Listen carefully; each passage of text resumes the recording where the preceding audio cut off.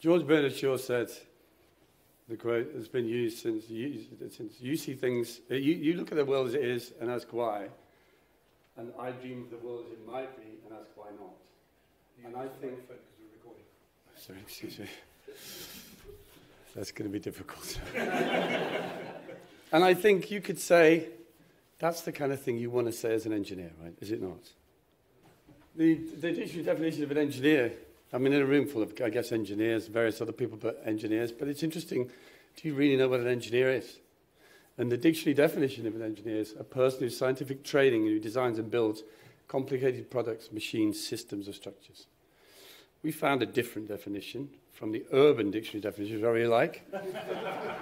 A kick-ass uber genius with godly math and science abilities, the training for which being at the expense of those abilities for spelling and talking to members of the opposite sex. You know that you're an engineer if you can prove it mathematically. I love that. I think it says everything. But what is really an engineer? An engineer for me is a really lovely quote from this book, A Beginner's Guide to Engineering, which is a fantastic book, actually, and one I've used many times. The engineer is a mediator between the philosopher, the working mechanic, and like an interpreter between two foreigners, must understand the language of both, hence the absolute necessity of possessing both practical and theoretical knowledge. An engineer has a whole series of different roles, and what I'm going to do is describe what I do through those roles, and they're some very varied. Occasionally, it's possible as an engineer to be a magician. We did a project with a man called Mark Quinn, his baby, Luca. There's a scan of his baby, and he wanted to create a sculpture from his baby. So we took this baby, understanding the kind of nature of three-dimensional objects and how you design them and analyze them, so we sliced the baby up. We sliced them up in little pieces and created these kind of this form which we could analyze, which actually did something else. It allowed the guy who's manufacturing it to recreate the form of the baby at a larger scale. You work on all sorts of things. We had to see, if we're going to transport this baby in one go, how the baby moves around in the back of a truck. You have to think about so many different things, so many different criteria. Here, the little baby's bum pokes out, so it's okay. You have to get all these things considered.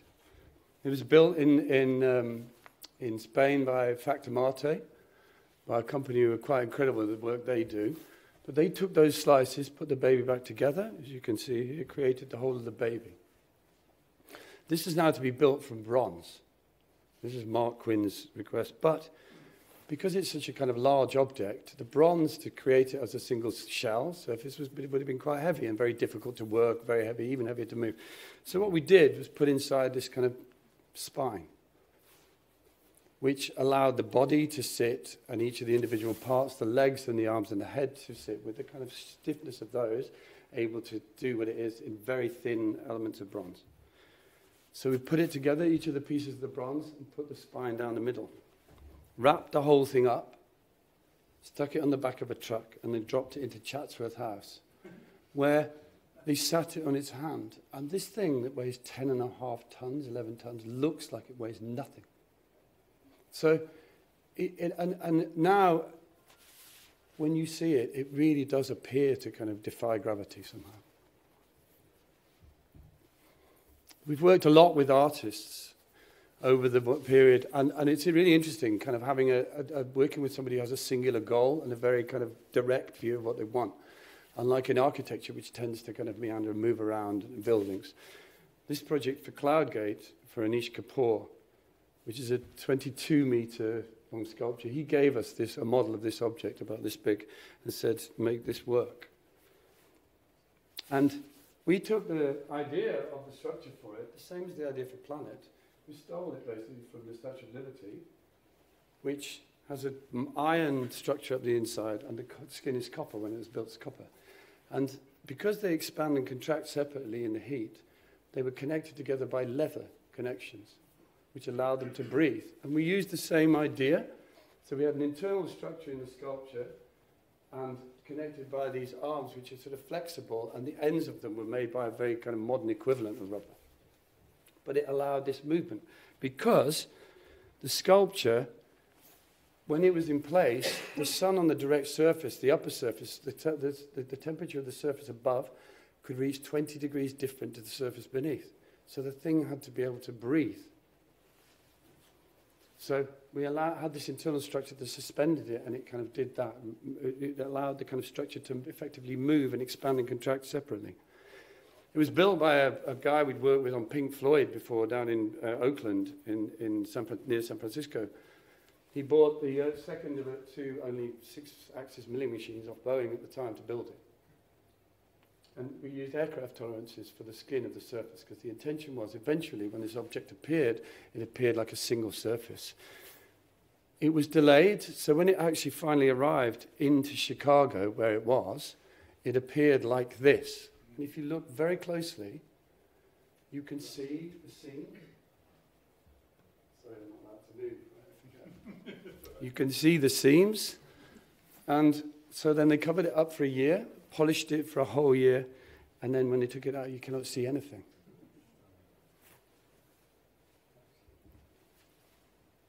Remarkable piece. Really interestingly, we've been approached by somebody recently who's working on a thesis on this work, and interesting how it included 21st century technology with craftsmen, who were the people who developed the material, the techniques to polish the steel. So what's fantastic about is in this kind of work as well is applying all these different technologies and different areas of profession. Sometimes what's great about being an engineer is the opportunity to be a kid, again, a schoolboy, and be able to think about things you never thought about. And the same artist who had the idea, who's the baby, Planet, which is his child, Luca, he had the idea, he said to me, Neil, one day, he said, Neil, can you make a rainbow? And I said, I don't know. But the great thing about being an engineer, I think, is the opportunity when somebody says, can you do something, is to think, well, let's have a go. Right? I don't know if you could or not. But what was great about it is going back to school, back to college, to find out a little more about optics, to understand how it worked. Aristotle was the first person who explained rainbows properly. You need 3 things for a rainbow: the observer, light, and water. And interestingly, all together, they have to be in a particular way. Whether you realize or not, the sun has to be behind you when you see a rainbow, because it's the light that goes across you parallel and hits the water and refracts in, refracts off the back and refracts out again. And then that gives you this arc, which is roughly 42 degrees, depending upon the frequency of the light. So that's why you get rainbow, because the arc is very slightly different. So that's why it breaks down into the colours. And the reason you don't see a full circle is because the other half is under the ground, because you're standing effectively on the ground, which is the plane at which the thing is formed. Because you are the observer, the person on the ground. We did it in Liverpool in a shed, Camel Laird, where the shipbuilding industry had collapsed, and it was empty. So to be able to put something in there was amazing, to be able to work with these people making this stuff. So there's a wall of water, which I say a wall of water is simple, but it took a hell of a long time to get the water right, so it would do what we needed it to do, because the droplets need to be particular distribution, particular size. Light. The light, we have to represent the sun, with parallel light, so in parabolic reflectors. And then when you walked up to the front of the thing, you got to a particular point, you reached this 42-degree cone, and there was a rainbow. What do you? Is that the way? Is that what engineers do? They do even more things sometimes that go beyond the call of duty. And I would say the role in the project that we did with Rachel Whiteread, I played the role of midwife, which is not one I'm used to really, but it was one that I enjoyed. She had come up with this project, Ghost, which was the kind of casting of the inside of a room. And she did it by casting a series of pieces and then putting together on an armature and created the volume of the space. She wanted to do it with a house. We found a house through Art Angel. Will also recommended us to work on this project. They found a house in the middle of Victoria Park, which just remains, just a single house in the middle of these 3 properties. And they paid the guy who was living there, they bought him a new house. More money went on buying the guy a new house than did on the project. but that was the thing. It begins this kind of story. How do you create the internal volume of each of these rooms? If we'd taken the method she'd used, it would have taken 2 years probably. And we had 6 months because they agreed planning permission and that it had to be done and built, and they had 3 months when it could be shown effectively, and then it had to be taken away. So we came up with an idea which was to spray the inside surface of the house with concrete using a technique called gunniting, spraying. So we reinforced the inside of the house out. That's Rachel there.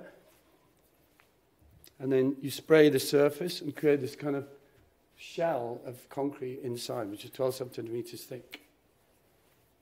And when you strip away the building, the brickwork, and the facade of the building, you create these volumes, these spaces, which are, she said, was the kind of representation of memory. And the project became huge, actually. It was on the front of every national paper at the time. She won the Turner Prize for this project. And it brought up this conversation about home. And it was in the east of London, and they were knocking down a lot of houses at the time and have continued to do so. And so this kind of debate came about housing. But technically, it was unbelievable. We did it with Tarmac, their spraying division. When they sprayed, when we removed it, the kind of detail was incredible. The kind of door locks, the doors, the fireplaces. But even more remarkable, this is the texture on the wallpaper. When they pull the stuff away, you get the texture in the concrete of the wallpaper. Incredible. As I said, Charles Saatchi offered to buy it. Various people offered to kind of pay for it to stay, but they wouldn't let it stay. And it was kind of a very disappointing thing, I think, to watch it be crushed. And so what was a kind of great monument to memory and family and home and all the rest of it, which sat there in Victoria Park, looks like that. Very disappointing thing to happen, I think.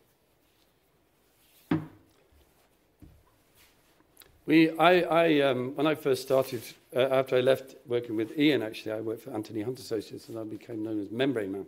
And Taylor membranes are kind of a big thing in our lives. Membrane structures are this is interesting. This is a project in Doncaster, in Gateshead, which is became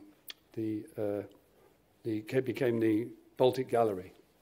And this is the building that we had, which was a flour mill, and the requirement was to retain the facades. And the idea was to take out the inside of the building, which was a series of concrete shafts, and leave the facade and then build inside it this new art gallery. And during the demolitions, the head of the director of the gallery said, Sunny Nordgren said, let's put an installation into the building when it's complete, because there's 3 months between the completion of demolitions and beginning the new build. And Anish Kapoor had the idea to kind of construct one of these kind of infinite holes he has.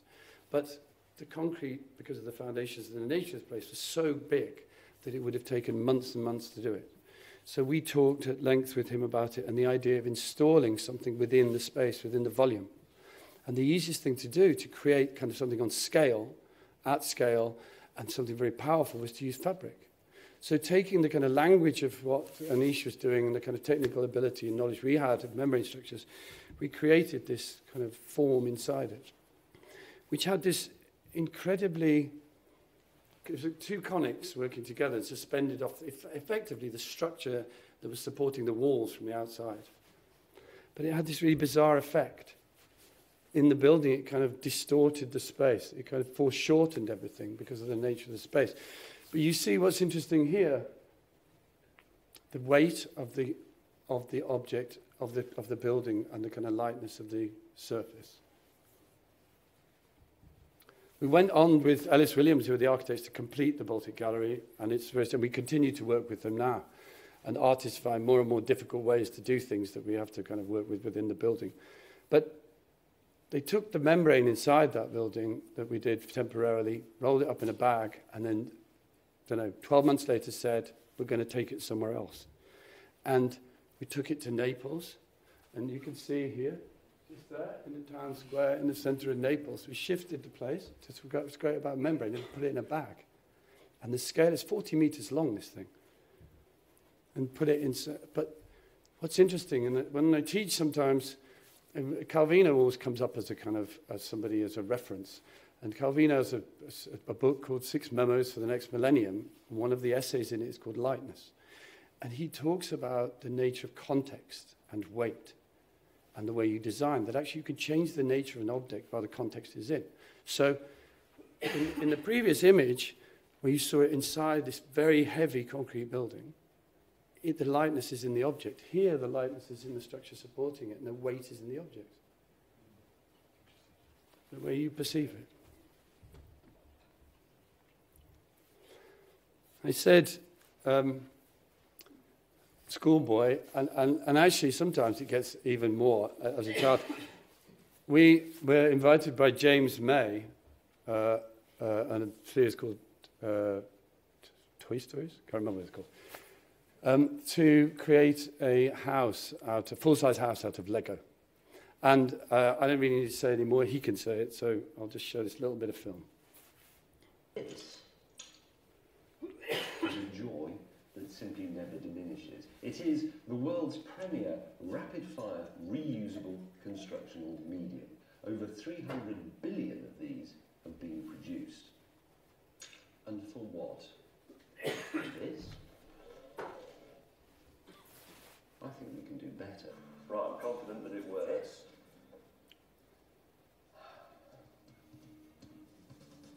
Look at it.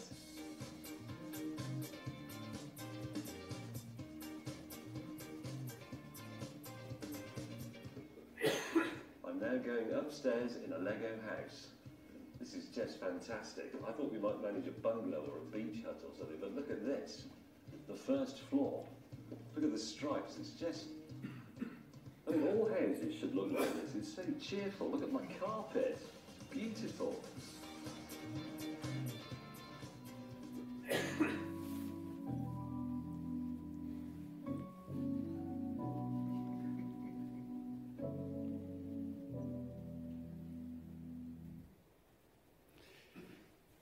I said earlier on that each of the individual projects you do, they have a set of criteria that you work with, and they will direct the nature of what you do. And one of those things as an engineer, I think you need to know, is have an ability to understand building, how things go together. And that's never more kind of clear to me than when we're working on the stage sets that we've worked on for 25 years, and initially with Mark Fisher, who unfortunately died half a dozen years ago. But Mark was my introduction to this world, and it has been an amazing world, and continues to be, actually. We first worked on Pink Floyd in San Francisco, and I mentioned that the guy who built the sculpture for Anish Kapoor was the guy who worked on this project here. And it's really interesting how those relationships continue to evolve, which is something I really love. I was very close to Mark, and a lot of the relationships that I have had with colleagues of his have continued on since. Here, he did something that nobody had done before. Standard stage sets used to be kind of PA system, stage with a roof, light, done. But he changed it. He said, take those standard components and put them together in a different way. So the Pink Floyd, he did this big arch. And the rock and roll industry is really clever, actually. I thought when I first joined that kind of world that they were all doing drugs, and they're not. It's nothing like that. This is a lighting truss system. But what they do is lose the third face, which is really clever, because when you're moving stuff around between one show and another, and you're doing 100 shows in a tour, you want to pack as much stuff in a truck as you can, because you don't want to transport air. That's money. So very clever to lose the third. It means they stack easily. And so the lighting trusses are done that way. The guy, Ethan Silver, his name is, he built the mirror ball, which was at the time the biggest mirror ball in the world. This is kind of representative of Pink Floyd and the kind of nature of the show they do. Anonymous, but the show is the most important thing.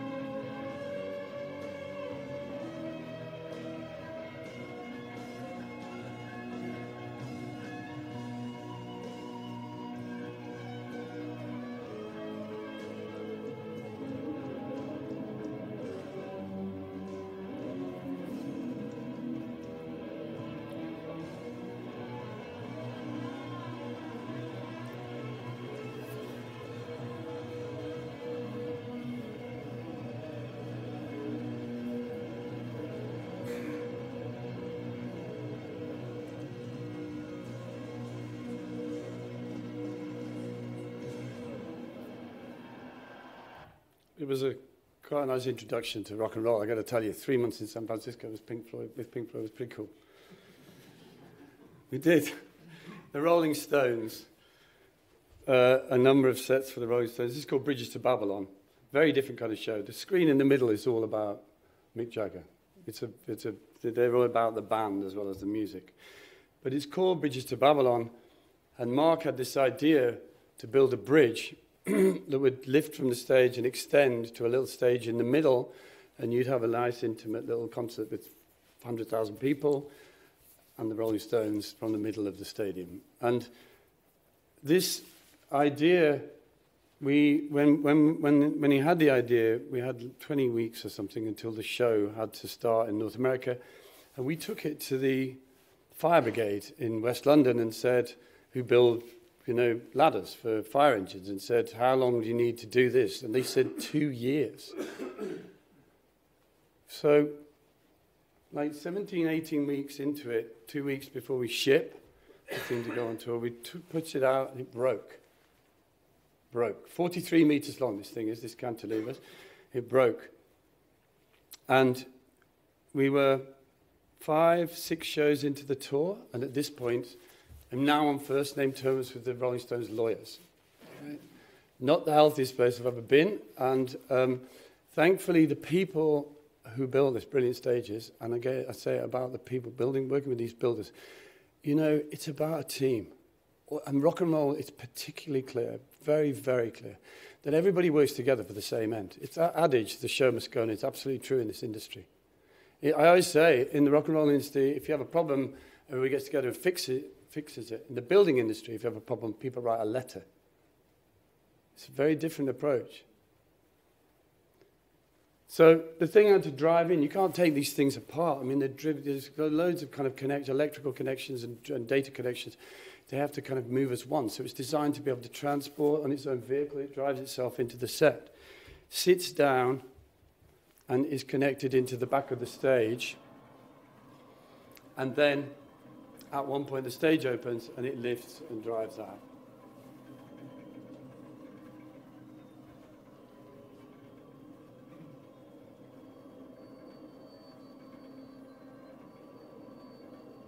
We were now 8 shows into the tour.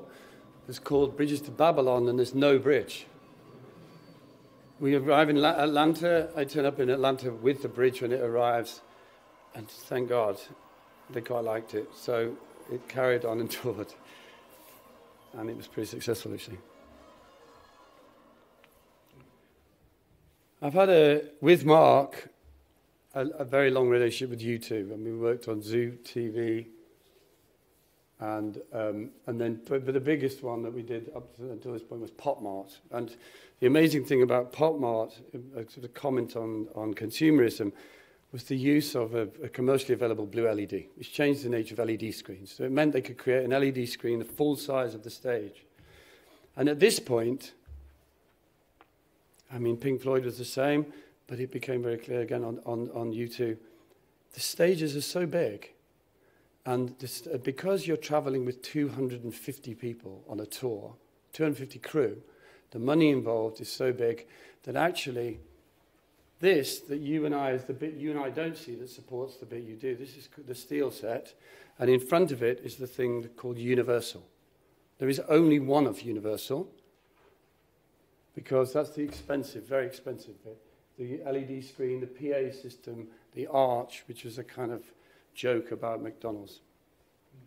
The thing about it is that there are now 3 of those, 3 steel sets traveling the world at the same time, leapfrogging one another.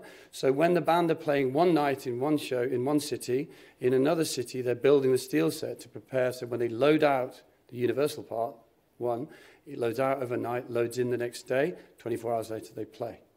250 people, remember, this is huge money. So we started using composites, lightweight composites, because anything you do to improve the crew's life, the crew love you. And it makes money because it means it's quick, easy, light. So you use a basic steel frame, same as we did the Pink Floyd thing, just configured in a slightly different way. And then you put this kind of skin on it. And the LED screen, which is genius, designed by a man called Frederick Opsomer, came up with the idea. of how to put an LED screen together. Because remember, every single pixel has to have electric and data to it. So every single connection has to be made every single time you arrive on a set. So how do you do that when you've got thousands and thousands and thousands of pixels?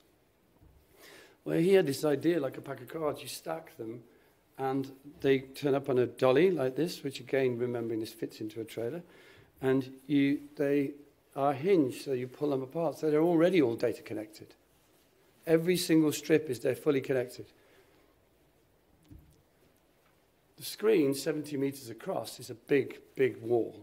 And so when we looked at the kind of density of the LEDs to create the effect they wanted to do, we were able to put space between each of the LED sections.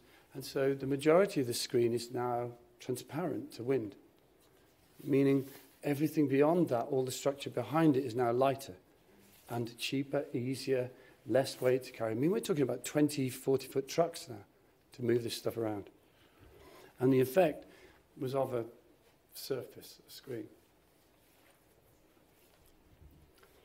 The biggest and probably Mark, in terms of rock and roll, his ambition was to build a single bespoke set. And he did it with U2, and it was probably the most amazing set I've ever worked on, I think, called U2 360.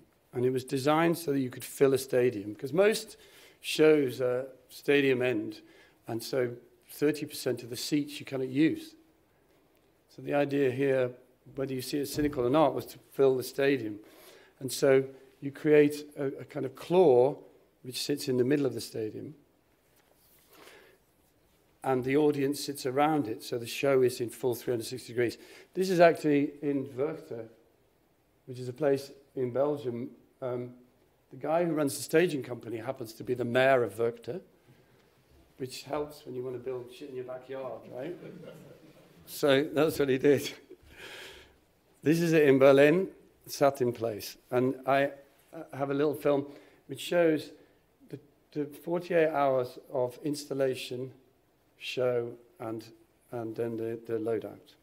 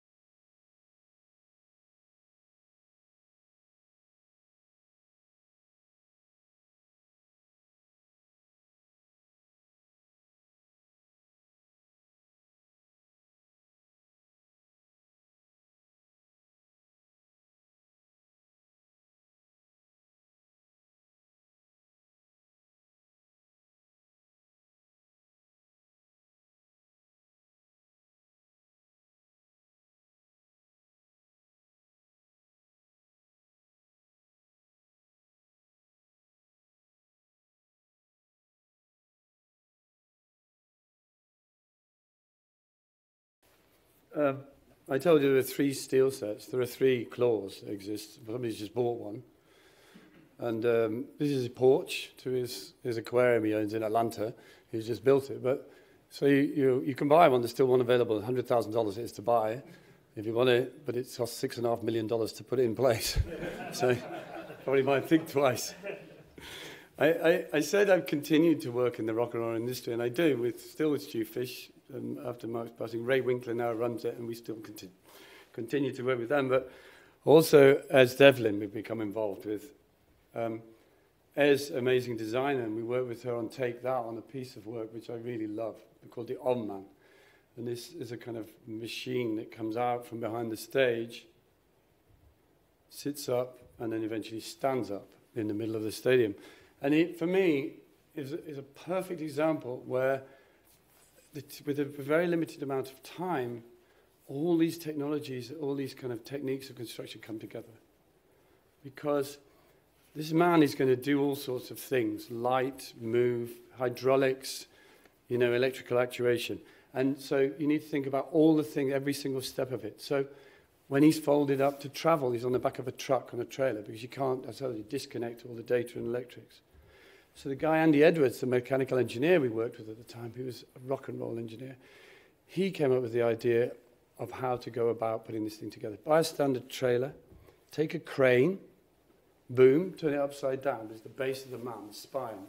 That's the base of his, those 2 things are the base of his spine. He had to sit on the back of the trailer and slide, because the motions he had to go through meant it couldn't be static and fixed. When the man is traveling, lying down, the profile of the wind is small. But when he's standing up 25 meters in the air doing that, the wind profile is very high. So we had the wheels for traveling on the road, and we had a whole different set of wheels that you attach when you arrive in a show. So now he begins to take shape, the spine, the shoulders, and the arms. And for some weird, bizarre reason, Andy decided he would drive the man from the belly. Whatever. And so that's him there with the various controls sitting in this mat, testing it, taking it through his motions. That's it, ready to travel.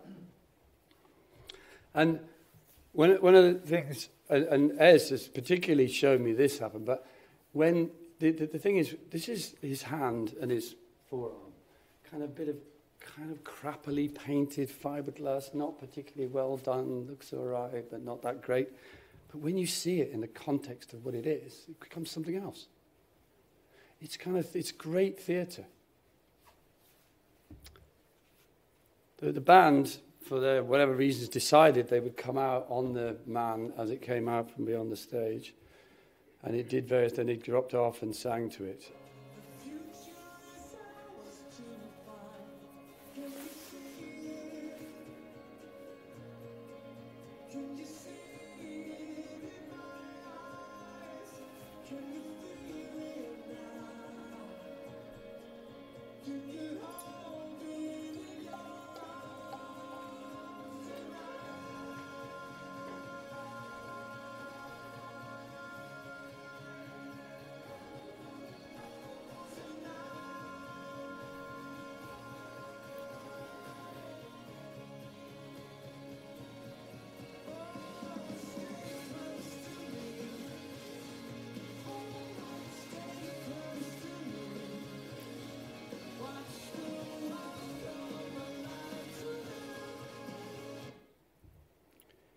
Andy Edwards, I'm afraid he died shortly after this project. After he'd done the whole tour, he died of a heart attack.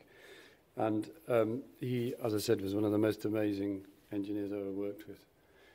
Working in that world led on to Olympics, working in shows, big shows. And we were the overseeing engineers for the London Olympics.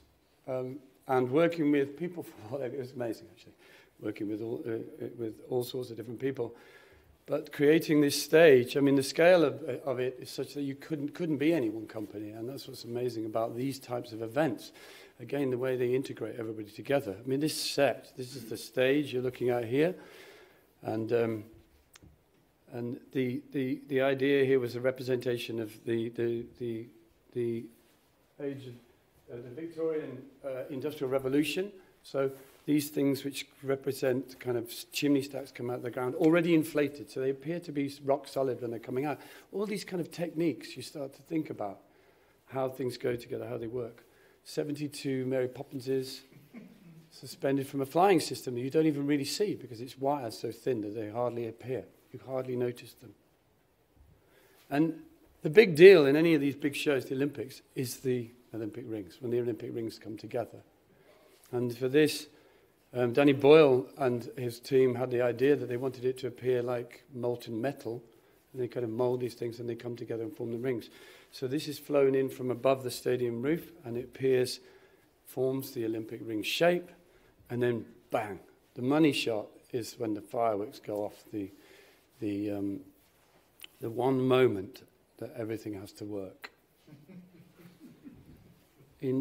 Shortly after this, we worked on the most expensive opening ceremony for any Olympics ever, which is in Sochi in Russia, which is for a Winter Olympics. And this is just before the show is about to come about. Can anybody see any snow? No, good. Because it was 30 degrees, right? 30 degrees. It was the strangest idea. This stadium, when we arrived, didn't have this bit and this bit and this bit. We spent $120 million putting that in to deliver the show before we even started the show. Amazing. They built 9 tracks, half a kilometre each, 900, so 4.5 kilometres, 5 kilometres of track, each having 5 2.5-ton winches that went backwards and forwards the whole time to deliver this amazing show, which this is we went from end to end, and it was all set up in for Putin's seat. I sat in that seat, actually. You weren't supposed to, but I did.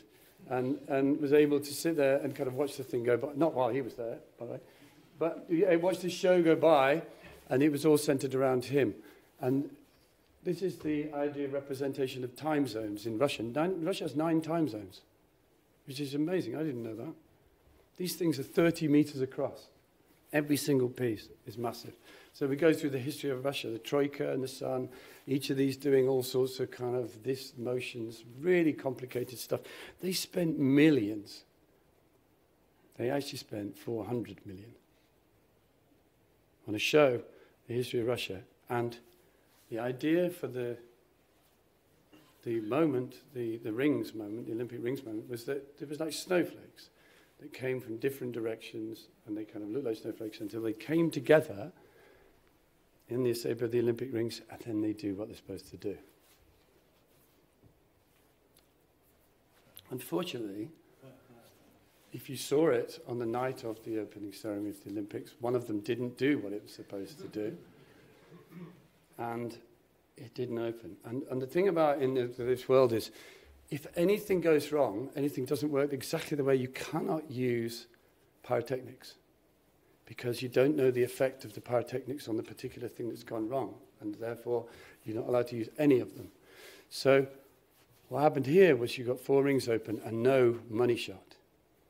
So that's what, if you and I watched that, if you were in Russia, this is what you watched.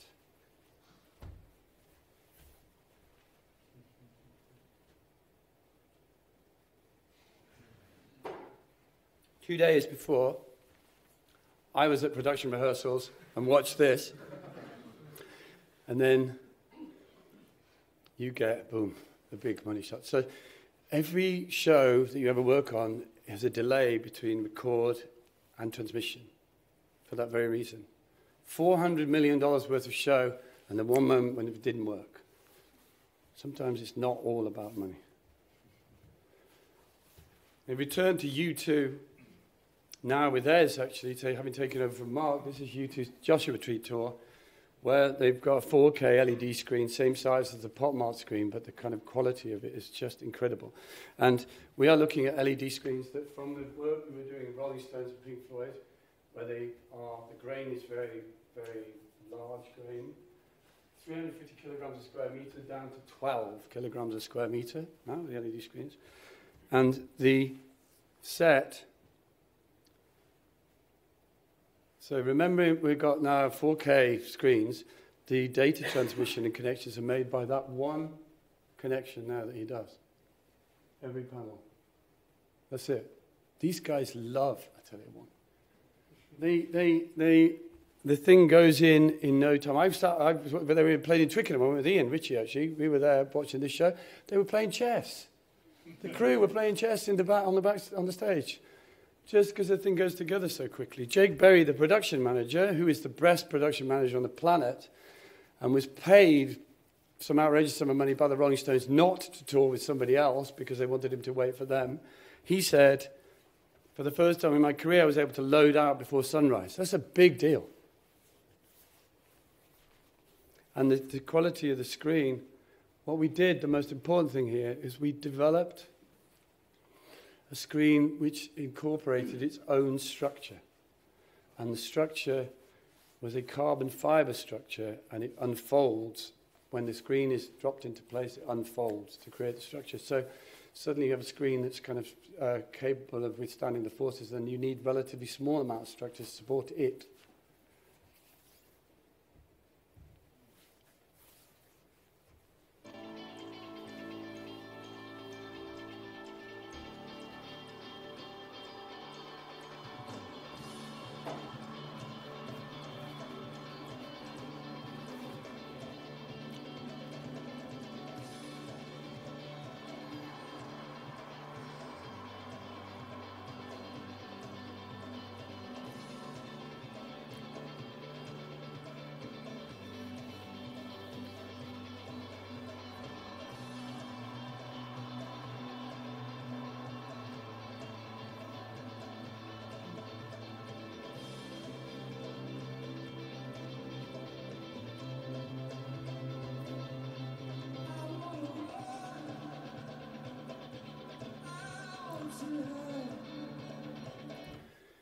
It was such a great project to work on, and actually most of the officers here, I tell you, want to see it. And what's great about it is we entered it and won the award from the Institution of Structural Engineers for Innovation in 2018.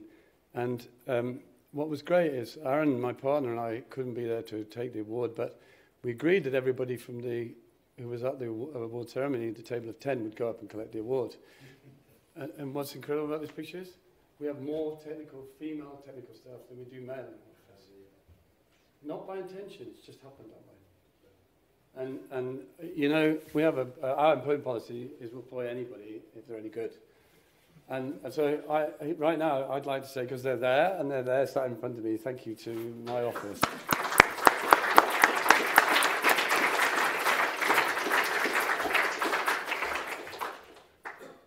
So, you two, Joshua Tree, what do you do after you've built a full 4K screen, 70 meters across, 20 meters high, whatever it is? Jay-Z and Beyonce, they want to do something. What are they going to do? What are you going to do that's bigger and better than that? Well, of course, there's two of the biggest egos on the planet, and they find something to do that's bigger and better, because everybody has to do that thing. This is their screen, I think, on the Run Tour 2, I think the tour is called. And what do they do that's bigger? Here's the screen.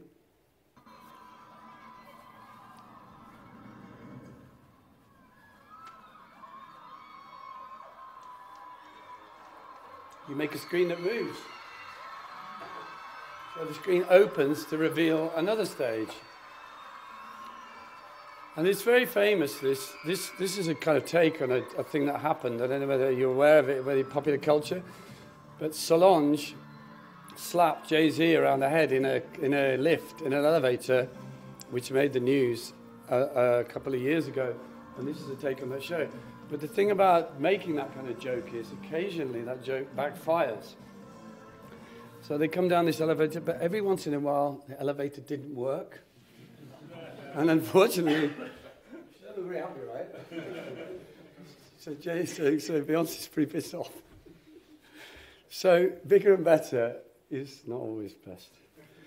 One of the projects that I've worked on in my life, which is probably the most fantastic project, is Gardens by the Bay in Singapore. Patrick Belly is here from Atelier 10, who has been my friend, and we've worked together since we were together at Bureau Happold a long, long time ago with Ian, who's back there, 30 years ago, something like that. But it was awarded World Building of the Year in 2012 by Paul Finch. He was the director of the chair. He was the chairman of the jury. And he said he awarded the architecture prize to all the 4 design team members, the architect, the landscape architect, the structural engineer, and the environmental engineer, saying that it was the most collaborative project he had ever seen. And I have to say, it was one of the greatest projects I've ever worked on, but I don't mean to say a great deal about it because David Attenborough can say it. Which, interestingly, brings me to the future. What now? You know, where am I going? I have 3 daughters. Sonia, unfortunately, my wife, couldn't make it tonight because of our daughter looking after the children. These are my 3 daughters, but they could be any 3 daughters. Right? It could be these children, or these children, or these, or these. And the point is, we, as engineers, and whatever the other professions are here, have to think a lot about the world. The building industry is a part of the problem we're creating. We know that. And I've shown you a lot of stuff which is, you know, you might consider to be frivolous and worthless and energy guzzling and the rest of it. But I think maybe it's time to think about that. This is a piece from Dezeen recently. Architects should give up concrete as experts at Architecture of Emergency Climate Summit. Let's fill our cities with taller wooden buildings. Bamboo transcends the tropics for carbon negative construction. We've been involved in timber projects for a long time and I think become more and more involved. This is a shed at Hook Park with AA where we took timber thinnings, which is something that goes way back to when I worked at Bureau Happold and working with Friotto and Arnsburg and Korolek on some of the projects that we were doing down there. Timber thinnings. Aaron, my partner, did this project. It uses a kind of technique of connection that had not been done before. And so because it doesn't appear in the codes, we load tested it. That's how it was checked for what it did. So these kind of random touches developed with the AA. And the AA did this, they've done this project, which is not my project or Atelier One's project, but a project I think is amazing. And I want to show you because we take timber and we strip it and cut it and make it kind of square. But what they've been talking about is the idea of, well, why don't you look at the way the trees are? They've got 100 acres of trees down there. Why don't you look at them and scan the trees and see how you can put the bits together? So take a piece of a tree, scan it, this kind of branch thing, and take the branch. Don't do anything else with it. But what you do is apply 21st century technology and you put various pieces together, and by the way you machine the connections, the interfaces, you don't actually have to make any further connections. So they build in place a truss which is built from elements of trees. You haven't done anything except bark it, strip it off. So this thing is one of the most recent buildings they've built, but I think it's really amazing as a kind of idea of the use of timber without wastage of timber. I wish we'd done it, but I love that it exists. I mentioned my partner, Aaron. He and I have been partners for 25 years. This is a project. He particularly is involved in the side of timber. This is a tower we developed with Richard Rogers and partners, which is a only timber building. In fact, and all the connections are carbon. This is a concept project, not built. But we are currently working on this project.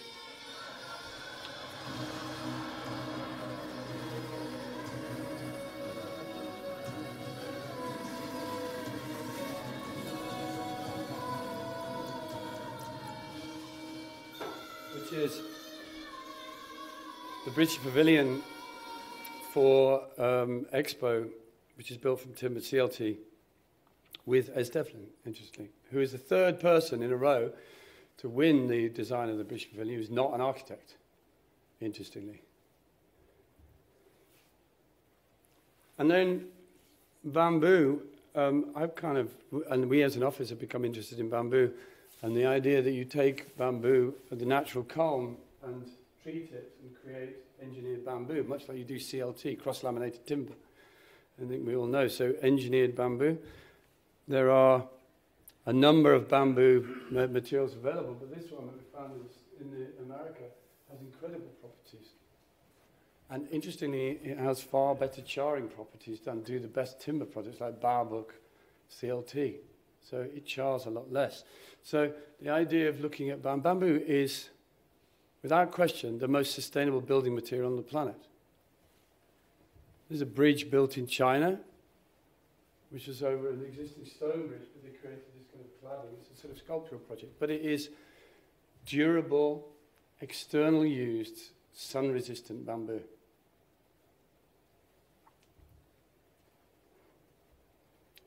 And that same company I'm talking about, they are putting something they call radial bamboo, radially laminated bamboo, where they take the bamboo culm, unfold it, and so they use 80% of the culm, 80% of the element, of the thing that's planted in the structure.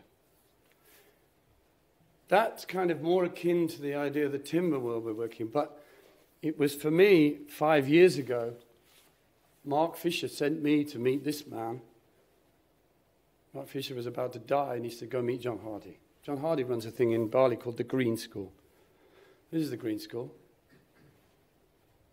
It is a school built entirely of bamboo, no walls, no windows. And it is one of the most amazing places I've ever visited, and I've continued to visit there ever since. This is the central space built from bamboo. Natural culms now we're working with. These are not engineered. These are taking the culms and forming them and creating structures from them. They create the most incredible spaces. You can build 6-story houses from bamboo. This is a house designed and built by the company, designed by John's daughter. John's son started this thing via the Green School called Bamboo U, which is a course on design of bamboo, which they run every 3 or 4 months. And I go and I teach there with the students. I've been learning about bamboo for a long time, but we've only relatively recently started engineering it because to understand the material of its nature, it takes a long time. I've realized that actually in all the time I've been an engineer, I never really built anything. But in Bali, I'm building stuff. I'm making things myself. It's great. It's really enlightening to actually get your hands on stuff. I mean, I've been there on sites and building sites. Spent 2 years in the Middle East building concrete buildings, but you don't do it yourself. We built this for the bamboo. Recently, there's a kitchen. The structure is clad in copper tiles, and the internal structure is kind of bamboo columns. This is called the Bamboo Hall, which we did with Jörg Stamm, who's known as the prophet of bamboo. He's from Germany but lives in Colombia and built all over the world, and just recently won a very major award for sustainable building. And he had the idea of combining a series of high piles together, built from relatively small bamboo columns, to create this building, the thing they call the Bamboo Hall, which is a teaching space. And they built it themselves as students. I was with them. We were building these things together.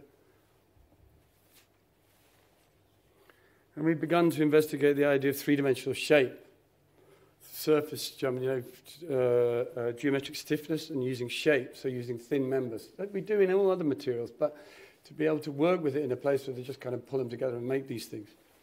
This is part of a hotel, Bamboo India, which John Hardy, the man who owns and started the Green School, also has. And if you get a chance to go to Bali, go here. Bamboo India, it's called. It's an amazing place. And more recently, getting bigger. So this is a badminton court using bamboo in three-dimensional form. Jörg Stamm built my favorite bamboo structure. This is called Three Mountains, which I describe him as the Friato of bamboo. He kind of combines the whole technique. So these central columns are these toroidal things, and the members hanging off them are all in tension. You can see there to create the roof surfaces. So it's a combination of all sorts of techniques. So bamboo is remarkable like that. As an office, we've been looking at ideas like the thing about, if you look into it, anybody's interested after this, you'll find the thing like wood, the big deal is connections, because it's very weak and sheer. So we've been looking at a way of making a new type of connection to fool bamboo into thinking it's continuous. It's kind of really interesting.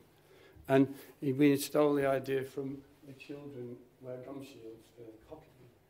And so you take up the kind of major variation in the thing itself, and you do this kind of gum in between to take up the local thing. So these involve canals, because bamboo is not the same. You think about it in a different way.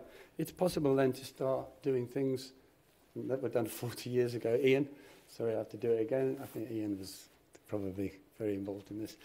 I visited this recently, actually. Unbelievable. Bamboo, you can do all sorts. It's quite remarkable. You can even build your own mobile home. And so, what happened to the rock and roll thing, right? What happened? This is the future now I'm talking about. So, 30, 40 years ago, this used to be rock and roll. Just a bunch of scaffolding, tarps and all sorts, and then you get U2 360, super sophisticated, 200 people traveling. PA systems 30 years ago that weighed 20 tons now weigh 1. Lighting from power cans and stuff, now LEDs. Don't weigh nothing, no energy, hardly any energy use at all. The LED screens I mentioned used to weigh 350 kilograms a square meter, now weigh 12. You know what hasn't changed? Steelwork. This is 1994. Traveling 300 tons of steelwork for one set. So, and remember I said to you there are 3? That's 1,000 tons of steelwork that's traveling the world, right? In 2018, steelwork weighs 300 tons. How? 900 tons of staging, 45 trucks touring 3.5 million miles, 425,000 gallons of fuel, 3,800 tons of CO2. We took Madonna's MDNA tour every flippy time. MDNA tour, and took the structure they used and we converted it to a cable-assisted system and reduced it to less than 1/3 of the weight. Same structure, same set, does the same job.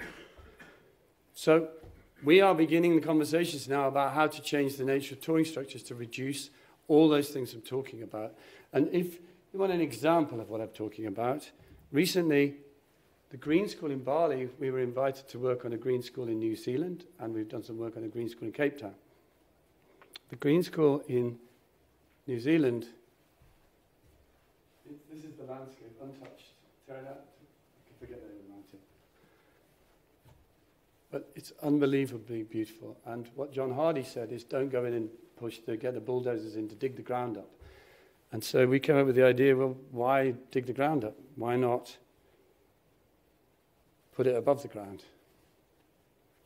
So the idea here is to expect that everything continues to grow and the sheep continue to graze underneath. The school exists in a net above it.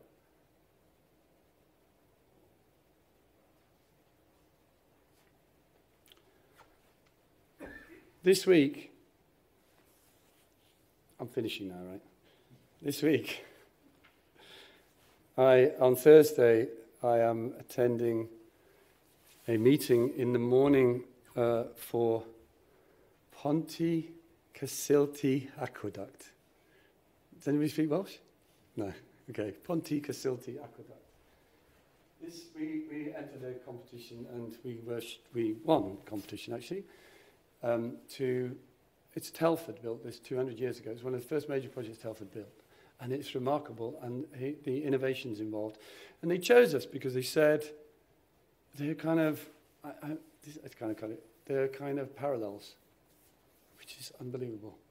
I mean, the idea to work to look back 200 years of history and work on Telford structure now in the future for us is amazing.